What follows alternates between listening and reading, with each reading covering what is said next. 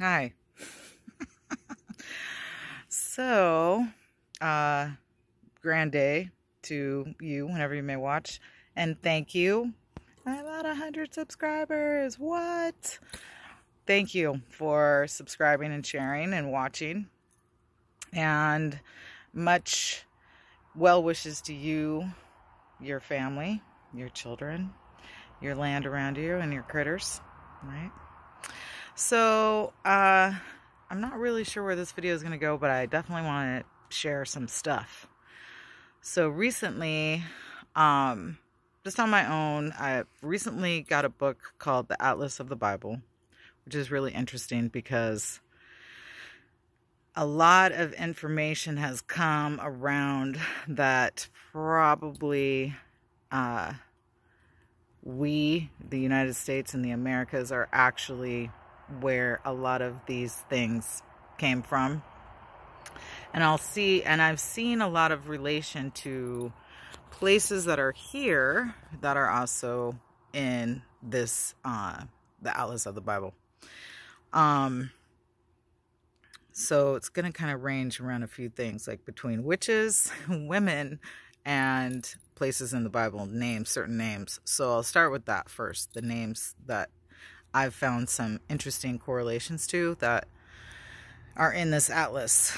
So one of them is, for example, there's a Mount Tabor, or Tabor Mountain, in the Atlas of the Bible. And there's actually a Mount Tabor in Portland, Oregon. And then it talks about Carmel, and there's a Carmel, California. And then it talks about a lot of the valleys and rivers in this atlas, and you can relate that also to the valleys and rivers, specifically the Colorado River and the Grand Canyon.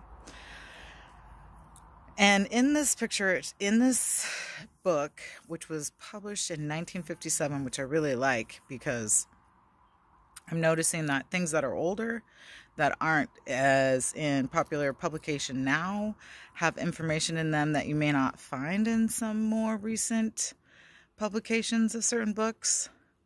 So in this, I recognize that there's a lot of reference to the Egyptians, a lot of reference to Ishtar, a lot of reference to the Sumerians. So one of the other things I put together is like Semitic. And I'm talking a little bit about language because it does talk about language in that book.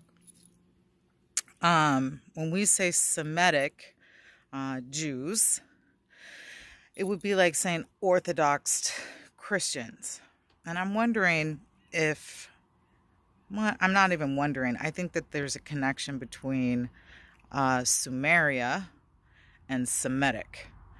And what it describes in this book is the language. So as we know, the original Hebrew language didn't have vowels. It was all consonants. And we recognize that even with like the Egyptian language.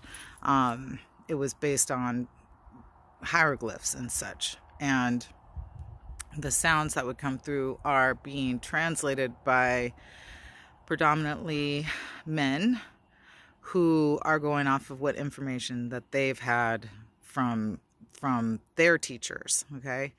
And it was saying that the Greek Jews translated as much as they could of the original language by putting vowels where there may not have been vowels, like when we say Yahweh. That was, even the Y wouldn't really fit in there. It would be something that was added so that the language could be understood. And even some of the names, one of them was like Ezekiel or Azael. And I might even be misquoting that. I don't have the book out here with me. And Moab, there's Moab, Utah, and then there's Moab Valley in this book. And what was one of the other ones? Oh, this is very important. And I kind of messed this up. Anyhow, that doesn't matter. So there was a place called Biblos. And this is where Egyptians would come to get wood and trade the papyrus. What was the papyrus made out of? I guess out of fibers from what was grown in the valley of Egypt. But in here, this was a meeting place where Egyptians would trade the papyrus for certain woods, particularly cedar. And that reminds me of like the great cedars of Yosemite. Okay. So the reason why we got the word Bible is because when you would write something on the papyrus in this specific place called Biblos, those pieces of papyrus were called like Bible, by Biblos, a writing of sorts on this papyrus that was traded in this town called Biblos. So the name Bible comes from Biblos. Now, from what I've learned from the Sibyl book and just from basic kind of research, is that we know that women are the birth. They're the birth. They are the ones who give birth. And so through giving birth would be the first teachers. And many of things, like even syllabus, comes from Sibyls. And spelling comes from the idea of being spelled. And when it comes to the writings and the ancient writings, this is where I'm going to kind of float into the witch thing. I had realized like the Inquisition wasn't about convincing people to change their religion. It was more about like finding people who already weren't part of the religion. And then the Inquisition and the Crusades kind of go together, right? So the Crusades were like going around the world and spreading the word of Christianity. Well, this is where we get the word like pagan and heathen. And if I haven't said it on here in some of my earlier videos, I will just remind people that there is an Indian group in the United States called the Pagan, and I actually believe that that is the word that got switched into pagan, because many indigenous people are considered, pagans, non-believers, when that is not really the case. They're just more into nature and the earth, which makes sense because that's what they're surviving off of. And then heathen comes from the word heath, which is a plant that grows. It's a bush. And even the name heather comes from the flower that blooms off of this heath plant. So those who lived in the country around this heath plant were called heathens. So these are just names that have been manipulated. So with the Inquisition and with the Crusades, it was more about basically punishing those who did not believe in the way that these, I would say, holy people or religious people believed.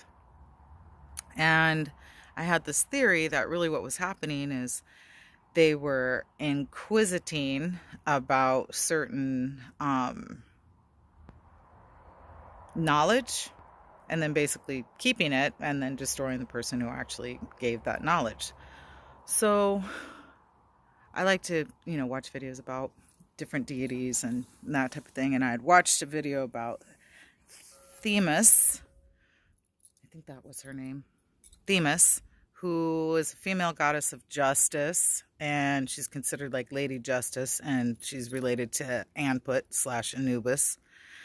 And also I kind of see her as like, we have the Statue of Liberty, right? Where she's holding a book and then scales or no, she's holding a book and then a torch. And in this, the picture is she's holding a rod and scales. I'm just trying to get to a position where you can see my face better. There. So after that, this video popped up called The History of Witches. I cannot believe it. It's true. So the Inquisition and the Crusades were predominantly hunting women. And what we now see today as how we have, oh, that reminds me, we have these names for women. So Jezebel, I actually think comes from, there is actually a town called Jeziel, in this book, The Atlas of the Bible. And my guess is that there were women there that probably had a lot of knowledge. And we know that sex and prayer and quote-unquote ritual can bring about certain manifestations. So it is highly possible that the women there were very knowledgeable. And this is where the name Jezebel came from, because then they just demonized it. Some of the other things I learned, not through that video specifically, but harems. If you don't know what a harem is, it's basically like a man of, what a harem is described as is like a group of women that would be kind of like subjects or a servants to certain men of power. Solomon had about 1,000 women in his harem. And this is also the same person who created the Keys of Solomon to say, lock in demons, right? Lock them away, lock them into hell, so to speak.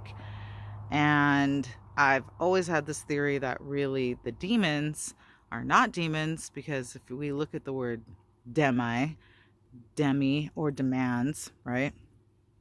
They are very similar. And demi or diva is you could say like a demigod, like they say half god, or you say a diva, and that's usually attributed to a woman of high status.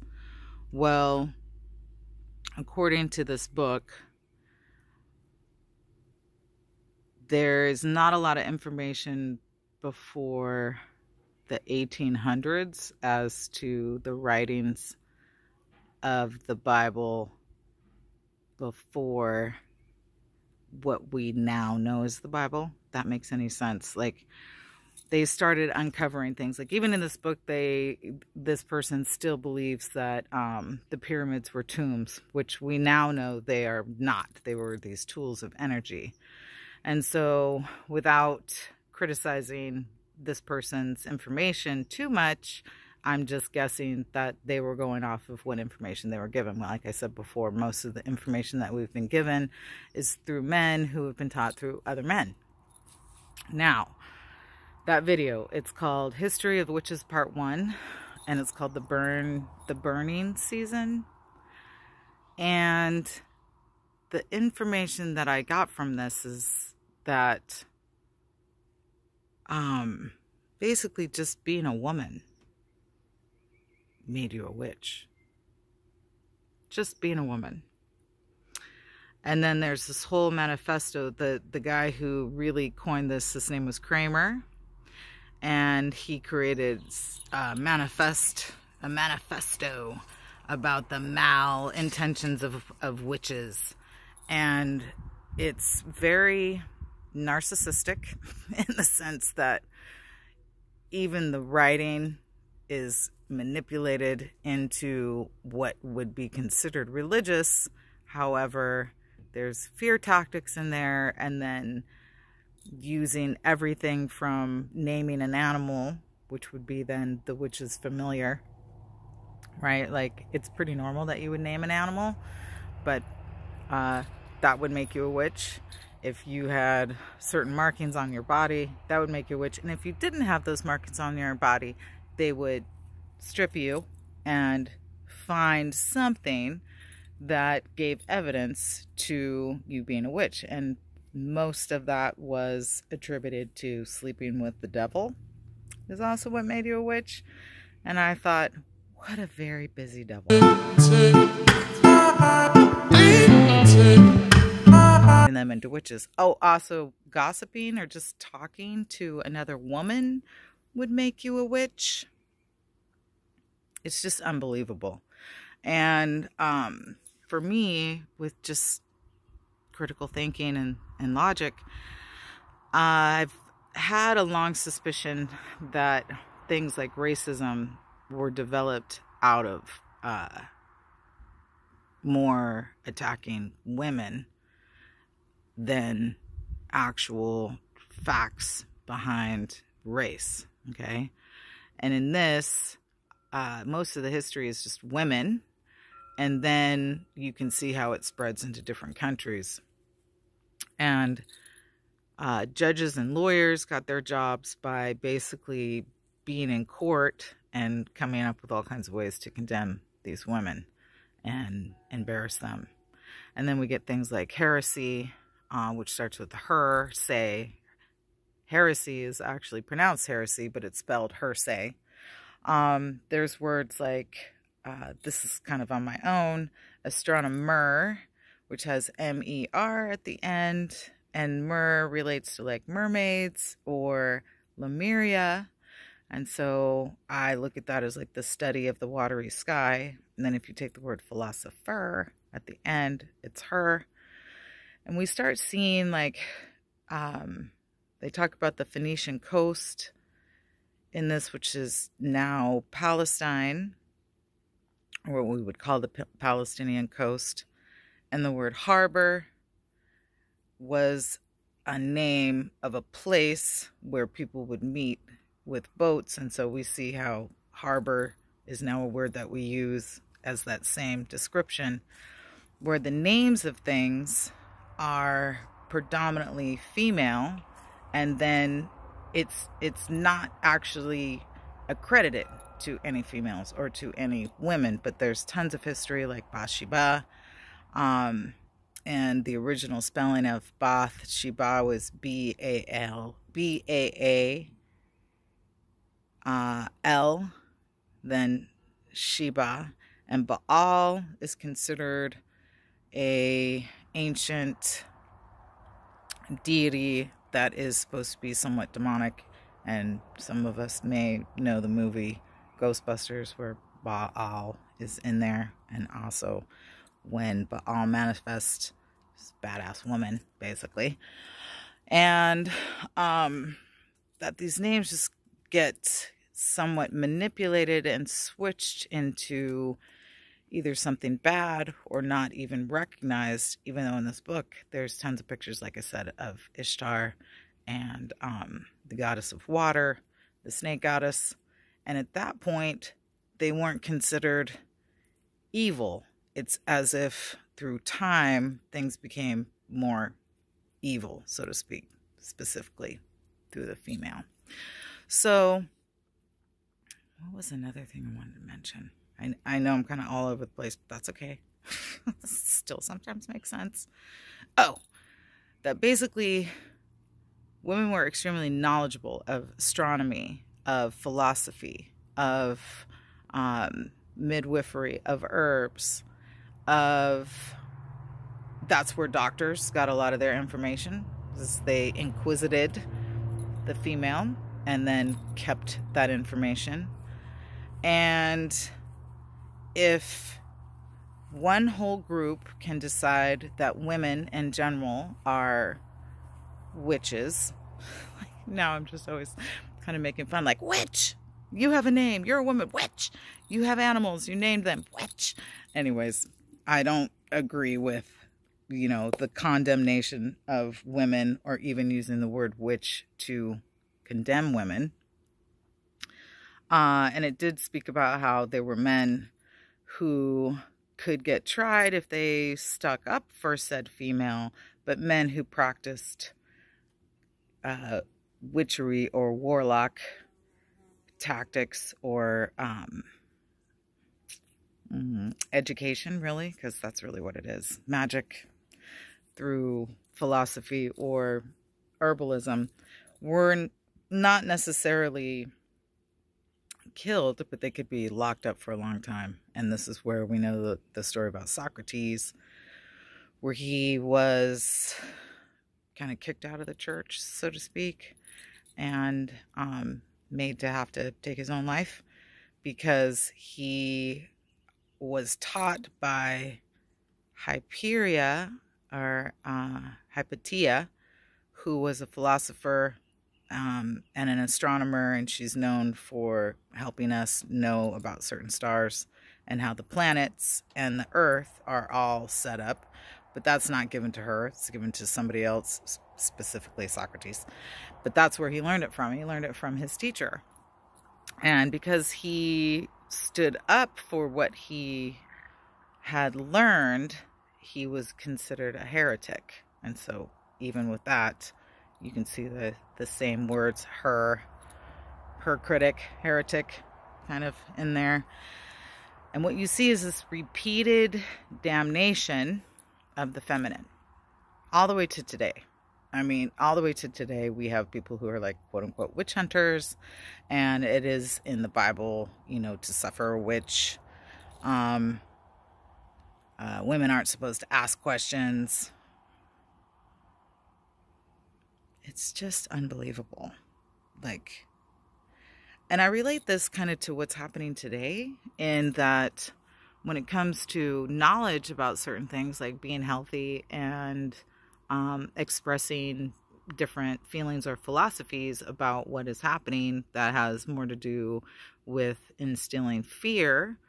And when you are full of fear, you're going through stress, and stress in itself is the cause of most diseases. That even I'm not going to affirm that, but where people will look outwardly as to what somebody else is doing and consider that bad, rather than actually understanding that some of this is just misinformation. Not really looking into our own immune systems, our own bodies, what we might be eating, because dairy can literally cause all of the same symptoms that one might call a virus. If you're not eating well, you're not getting enough rest, you can create all kinds of symptoms. A dove, how perfect. You can create all kinds of symptoms. Not you can create, but they will create symptoms in your body. Inflammation is something that will cause different symptoms, So with that said, I'm going to share some healing tips with you all. So Reiki is one of them.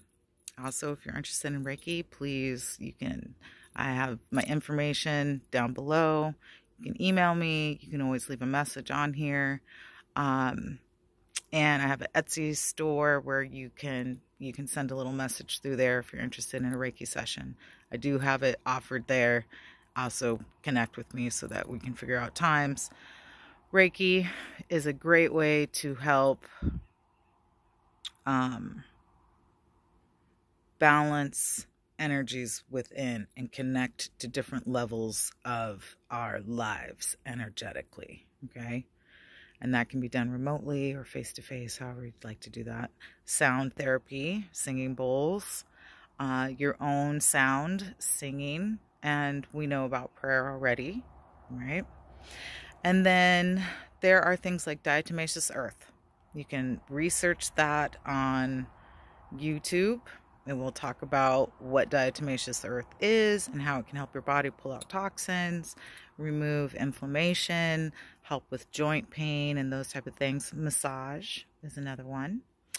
And that will help with removing stress in the body and just bringing that touch. And you can self-massage if you're concerned about going out in the world and getting a massage. You can do self-massage.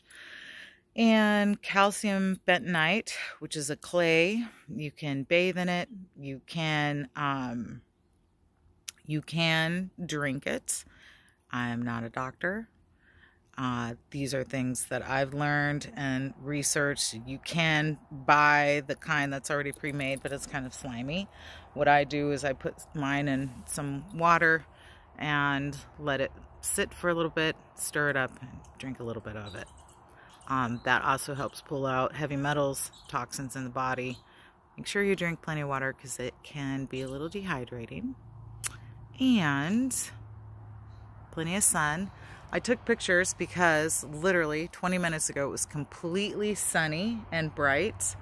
And this is where I'm convinced that they seed the sky with cloud making stuff to keep us from seeing the sun and the ring around the sun, because that is a big hint to the energies that are being pulsed down to our planet from the sun.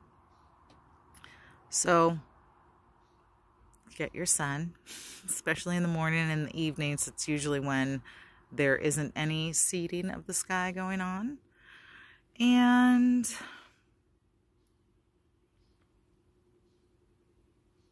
yeah, give yourself some time to, if you can, give yourself some time to step away from social media and Wi-Fi.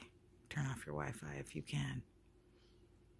All right, so that's a little bit of the information for today. A little share some of the things I've discovered, and I'll be doing more on the Bible, the Sibyl, and some of the connections that are confusing. Oh, before I jump off, and in that book, what I've noticed is if you turn that part of Egypt and the Mediterranean, Mesopotamia, and the Middle East upside down, it looks like the United States and part of Mexico and the Gulf of Mexico, which would make sense as far as like Upper and Lower Egypt, right? I have my theories. It's hard to actually bridge the gap between the information that we've been really the information we've been taught and the information that we're remembering, if that makes sense. All right, well, much love to you and your families, your animals, the land around you, your critters. Thank you to all of those who are in the field helping others be well and to stay well and to educate. And thanks for being here. And again, thank you for subscribing and sharing. Yay! 100 people. What? All right, until next time. Peace.